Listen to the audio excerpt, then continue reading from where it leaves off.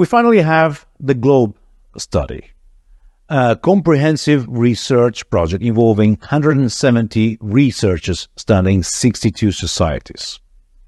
It identifies 9 cultural dimensions. Also power distance, like Hofstede's dimension. It deals with societal equality or inequality.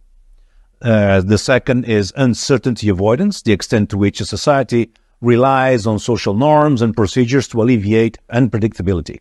The third is human orientation, the degree to which a society encourages and rewards individuals for being fair, altruistic, generous, caring, and kind to others. Then follows institution collectivism, the degree to which organizational and societal institutional practices encourage and reward collective distribution of resources.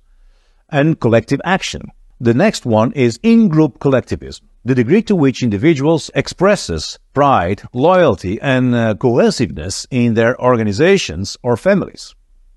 Then assertiveness, the degree to which individuals in a society are assertive, confrontational, and aggressive in their social relationships.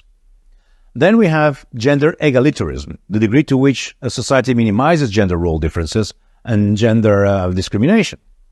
Finally, we have future orientation, the extent to which a society encourages and rewards future-oriented behaviors such as planning and delaying gratification.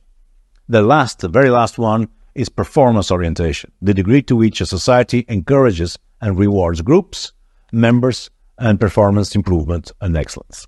Each of these dimensions provides valuable insights into leadership preferences and organizational practices across different cultures. Let's look at how these cultural dimensions play out in daily life. For instance, if you are traveling to a country that scores high in Hofstede's power distance index, you might notice that authority figures are rarely challenged, and hierarchy is respected. In collaborating with someone from a culture high in Trompenaar's specific versus diffuse dimension, be aware that they might not separate personal and work life as strictly as others might. And if you are living in a society high in Globe studies and certainty avoidance dimension, expect a higher level of rule following and a less relaxed attitude towards ambiguity and change. By the end of this episode, you gain a deeper understanding of these cultural frameworks, which will enable you to decode cultural differences and their implications. Whether in a professional or personal context, understanding these dimensions of culture can significantly enhance your cultural intelligence, allowing you to engage more effectively with diverse cultures.